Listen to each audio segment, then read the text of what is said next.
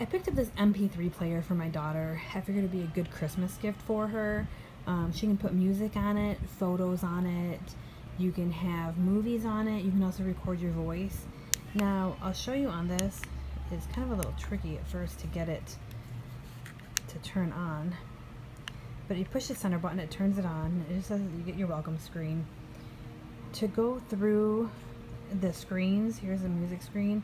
You use your side arrow screens. There's movies, record, voice, FM radio, photo, setup, ebooks. So you can put ebooks on this. And again, we're back to music.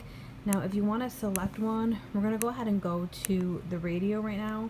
You have to push the menu button to select it. And once the radio comes up, see if it moves a little closer, you can go ahead and you can select your channel. We have it on 93.3 right now because that's what works in our house. Now, here's a few things I'm going to say about this. It does take a mini SD card and it goes here in the top.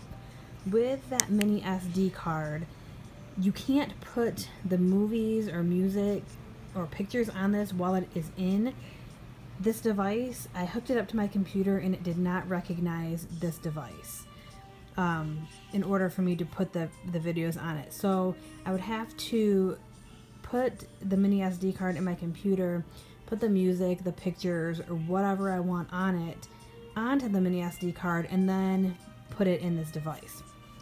It does have a nice strong charging cord here, and it has a nice set of headphones. The headphones do plug in kind of hard, but they work. The only other downfall with the headphones is that if I unplug the headphones, I get no sound at all from this.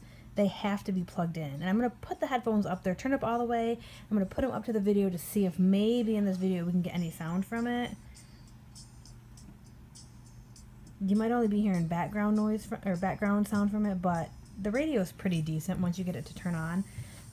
Again, the only downfall is that you do have to put the music or whatever on this before you install the mini SD card because it has no memory of its own at all, which is kind of a downfall to it. I expected it to have at least some bit of memory for a few songs. You can check different things on the radio though, different channels, volume settings, etc. And the radio does work without the SD card, just the rest of this does not work without the SD card. So that part of it's not the greatest. And then as you can see from doing this video, the screen does not stay lit up very well or very long.